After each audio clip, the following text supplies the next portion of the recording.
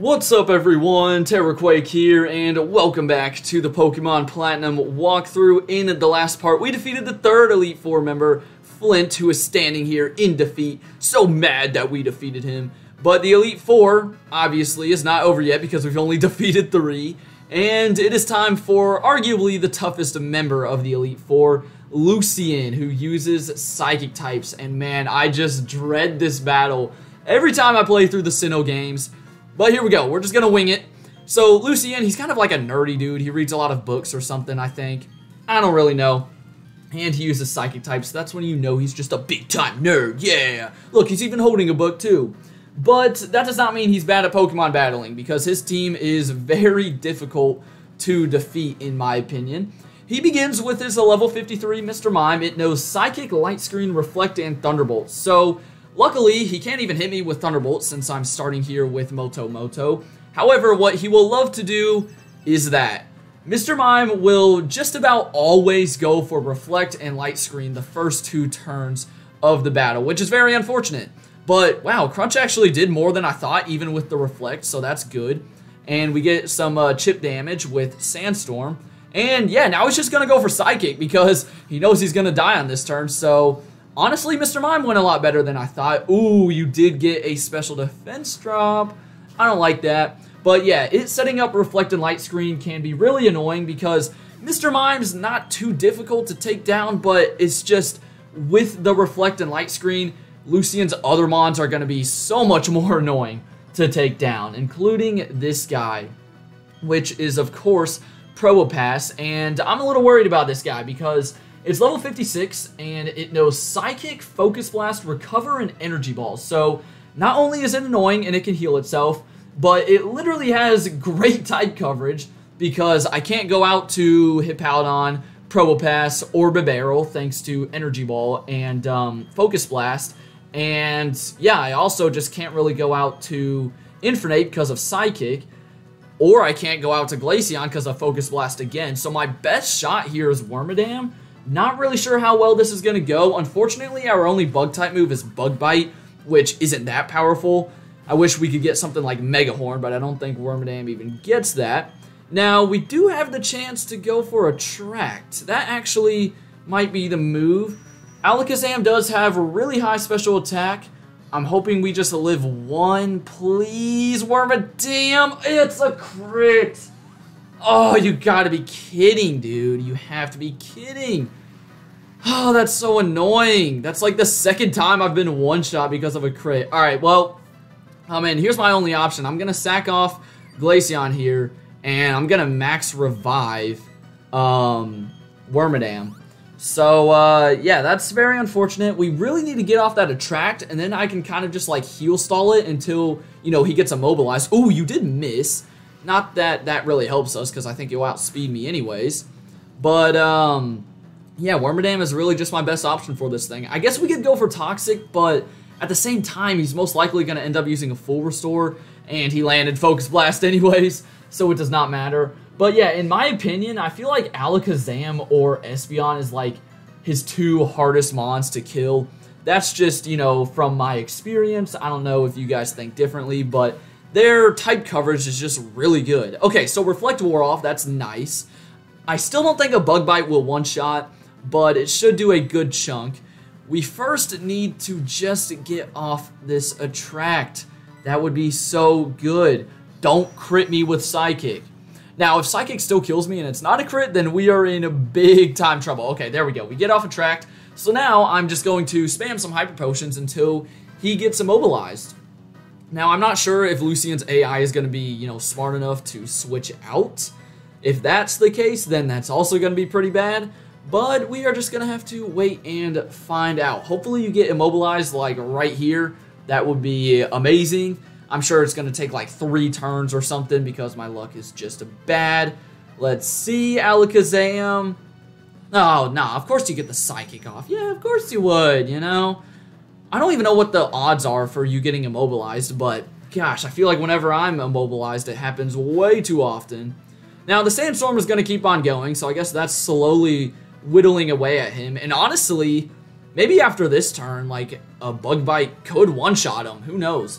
because that Sandstorm is taking it down to, you know, it's getting there. It's getting towards yellow. Let's see, though. Please don't break through, Alakazam. Oh my gosh, dude. Just get immobilized. That's all I need. Then I've got the opening to go for Bug Bite. Come on. I mean, in the meantime, Sandstorm's doing some damage, but you can just see how annoying this thing can be. And, you know, even with a Dark type out here, it has Focus Blast, man. Like, it is ready. I guess a Ghost type could be your best option, but unfortunately, we do not have a Ghost type. All right, here we go. Attempt at number 3. Come on, third time's the charm. You got to get immobilized on the third time. Are you serious?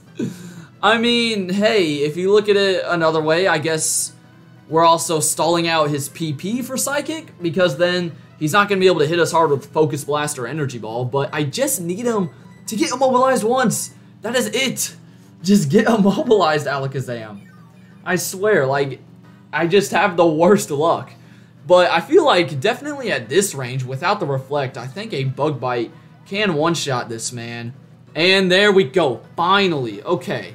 That is perfect. Now, I don't really care if you get immobilized on this turn as long as you don't crit me. Let's go for Bug Bite. It would be nice if you got immobilized, you know. That would be cool. Oh, no. Of course you go for Psychic. I swear, if this crits, I might just have to freaking walk out of the room. All right, good. Now, you're in the yellow. I feel like Bug Bite will kill from there. Yes, okay. Whew, that is one of his toughest mons down, but we still have 3 left, which sounds freaking awful. But luckily, not all of them have a, you know, Grass-type move for Hippowdon, including this guy, Espeon. So, I'm going to go back out into Hippowdon, I think. Actually, you know what? We're going to go into Bucky first. Bucky's probably going to end up dying, but I want to get Hippowdon to full health. I feel like that is necessary. And Espeon's level 55. It has the ability Synchronize, so I wouldn't recommend, you know, putting a status on it because that status will bounce right back at you. It knows Psychic, Quick Attack, Signal Beam, and Shadow Ball, so another pretty diverse moveset. It's ready for your Dark types with Signal Beam, and your Ghost types with Shadow Ball, and you can see how strong it is. Another crit! Come on, what is with that? I mean, luckily I'm not really using Bibarel too much, but I don't know, I feel like I've had to sack off mons more than I need to. Now, hopefully you don't crit me here, and then Crunch might be able to one-shot. Let's see. Oh, we get the Quick Claw Pop. Come on, Hippowdon, one-shot, baby. One-shot, baby. You've been like the MVP of this battle so far. I mean, Wormadam did good, but Hippowdon, ooh, close, close, close, close. Alright, so from here, let's see, Psychic. Oh, it's like just under half. Let's see. No, Sandstorm's not going to finish him off. Oh, it's so close. Alright, I'm going to go for another Crunch since I know he's going to heal, and then, I don't know, I guess I'm going to have to heal. We might just have to stall out his Psychics? I'm not really too sure. I don't know what I want to do. I was kind of hoping Crunch would just kill it immediately. If we got a defense drop, that would have been so good. Alright, well, hey, if he's not going to use a full restore, then the Sandstorm will eventually kill him. So as long as you don't crit me with Psychic, you're eventually going to go down. I'm curious to see if he's going to use another full restore, which if he does, I'm fine with that. At least he's getting rid of all of them now. And he's not. He goes straight for Psychic. Okay, so yeah, eventually the Sandstorm's just going to take him out, probably within the next 2 turns. And, ooh, that must have been a lower roll. Okay. I think to play it safe, he's going to die anyways. I'm going to heal again. We definitely don't want to lose Hippowdon here with still 2 more mons to go. So, let's see. No crit. Come on. No crit with Psychic. And we are going to be good. Come on. If it starts going like way below yellow, that's when you know it's a crit. Alright, good. So Sandstorm finishes this guy off, and now Lucian is down to his last 2 mons. I'm curious to see who he'll go to. I'm expecting his ace. Let's find out, though. It is going to be, yep, his ace, Gallade. Now, Gallade is a Psychic fighting type, so along with, you know, well, I guess it's not weak to Bug anymore, but along with, oh, it's also not weak to Dark. Along with Ghost, it's also now weak to Flying, which is good. However, I don't even have a flying type Pokemon on my team, so we're going out to Benny here, and gosh, this is actually kind of rough because this thing's at level 59. It knows Psycho Cut, Drain Punch, Leaf Blade, and Stone Edge. So it has a move for Infernape, has a move for Hippowdon, has a move for Glaceon, has a move for Bibarel, has a move for Probopass, and has a move for Wormadam. We're going to see how this goes. We are going to see how this goes. Now, what would be perfect right here as we heal up is if he misses Stone Edge and then we get off Attract. But the chances of that happening are like super duper slim. So let's just see. You go for Stone Edge. Of course he lands at turn 1. Why wouldn't he? Now luckily Stone Edge only has 5 PP. Oh, we lived! Oh no, but our own Sandstorm's probably gonna take us out. No! Oh, that's so annoying. I was just expecting to die to the Stone Edge. Okay, so where do I go from here then? I feel like Infernape's the only Mon that's gonna outspeed, maybe. I mean, Gallade isn't the slowest thing ever. I really need Infernape for as the last Pokemon, but we can always use like a Max Revive. So we're gonna go to Infernape here. Oh, that's right, we do have Shadow Claw. And we do outspeed. I totally forgot we had Shadow Claw. Now, if we could get a crit, that might be enough to kill. Which we do! Oh my gosh, George, you are so clutch. George, you are actually so clutch. Curious George, this is why you were one of my favorite cartoons growing up. Alright, so this works out perfectly because Infernape is staying in for his final Mon, and probably one of his most annoying, and that is Bronzong, just because Bronzong is so tanky with both special defense and physical defense, and not only that, but it has one weakness because it's a ground psychic type, or sorry, it's a steel psychic type, but it's immune to ground thanks to Levitate, so your best bet are fire type moves. However, this thing has Earthquake, so it has a counter towards your fire types. So it's not really gonna deal a huge chunk of damage to you, even with Psychic. Psychic, I don't know, like, Bronzong has good special attack, but not as good as like Alakazam or Espeon. However, if it starts to get Calm Minds up, that's when it can start dealing damage. Now, unfortunately, he doesn't get buffeted by the Sandstorm, and I don't know if Lucian's gonna heal. He is. Okay, so with the Calm Mind up now, please tell me Flamethrower still gets it to yellow. If it does, then we are home free, but I don't know if it is. This thing's special defense is high. Oh, it does. That's it, man. That's wraps.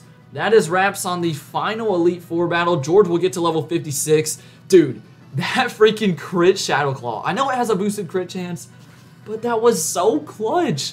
That was actually so clutch. Alright, so there we go. We took down Bronzong, and down goes Lucian.